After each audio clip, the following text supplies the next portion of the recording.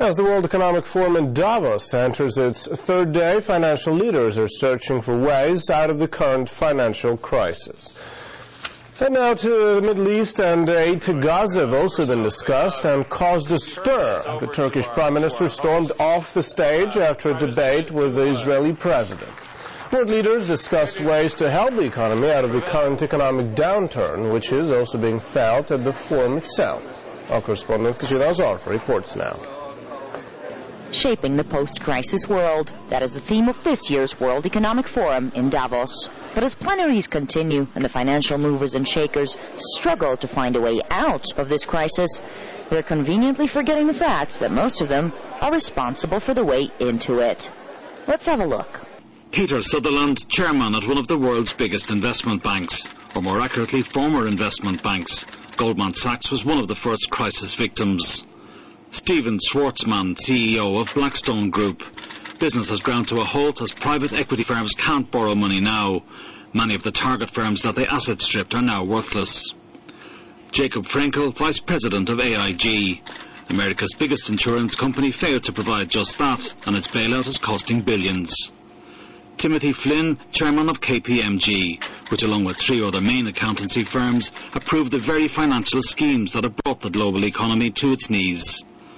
Richard Haythornthwaite, MasterCard chairman, or one of the voices behind the spend now, pay later idea, which is now costing millions of people, well, millions. And yet, after playing a crucial role in the state of global finances, these CEOs are happy to spend thousands on a week-long stay at top hotels in Davos. Not only that, business at BB Heli, a company providing helicopter services to Davos, is still booming. The only change? Passengers are really trying to curb costs.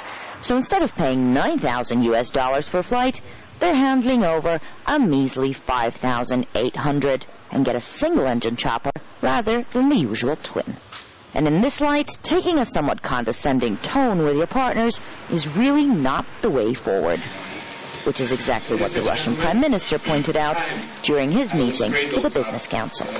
Don't try and ride roughshod over us and pretend you've got it all sorted out. If we want the world to change for the better, we need to be a little more self-critical. So far, humility is not all that evident from the CEOs in attendance. Davos old-timers, however, do say some changes have taken place. The Hotel Belvedere has been the focal point of the Economic Forum for years. Used to dishing out caviar and cristal, this year they're serving more wine and local foods. Of course, we are serving also exclusive wines. That's company-wise, I would say that's quite a difference now, because they don't want to give false signals to the world, so that they're breaking down the budget. Having said that, the most expensive wines in the world, like the 1971 Chateau Petrus, are steadily depleting in stock at the Belvedere. The wine is flowing, but the parties are winding up early.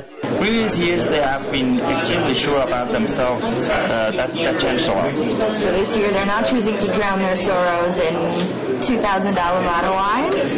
I would hope, but I don't think they will do it. But even with the crisis, over 2,500 people descended on Davos.